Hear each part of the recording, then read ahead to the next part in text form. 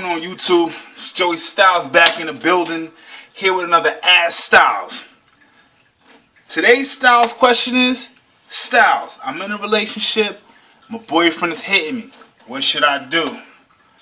First thing you do is, you need to part yourself from the situation. Which means that if the problem is going on right now, you need to not be in the same room watching this, because you might get hit over this. No, seriously, no joking, no. Abuse is a serious thing that goes on in all communities, all walks of life. What I'm here to tell you is that, everybody will tell you, yo, you can't stand for this, you can't do this, you can't do that. Listen, no. This is what I'm going to tell you. Sometimes you can work it out. I'm not saying that you got to, leave the person you're with, may it be a male or a female.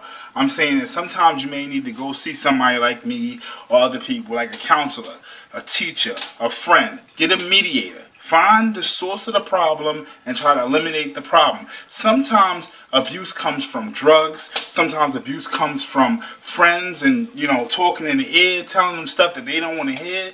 You know what I'm saying? A lot of times it comes from, parents, telling people what they don't want to hear, and at the end of the day, a big explosion happens. What I want to tell you is you don't have to run from your relationship and the person you're with. What you can do is find a mediator, find a counselor, find a place where you could voice your opinion and voice your feelings.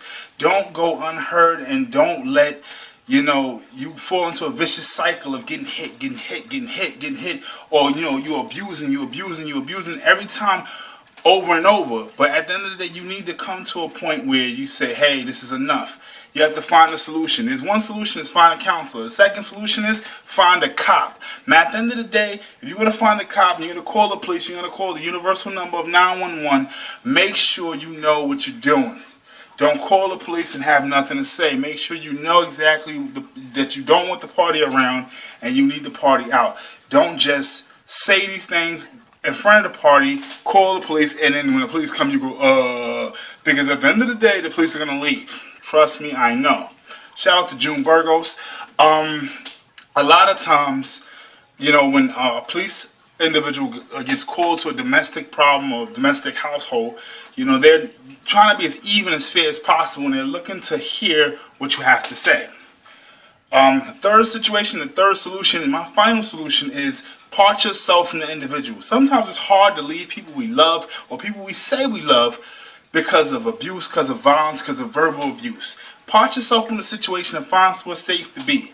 Now, if you can't do that, and you can't go to a friend's house, or a neighbor's house, or a place, you can also go to refuge houses at church. You go to refuge houses in the city. You can find homeless shelters to be at, and you don't have to be in the situation you are in. Remember, believe in God. He will always take you through. Also, there's hotlines and numbers you can call so you won't be abused again. I'll leave those numbers for you.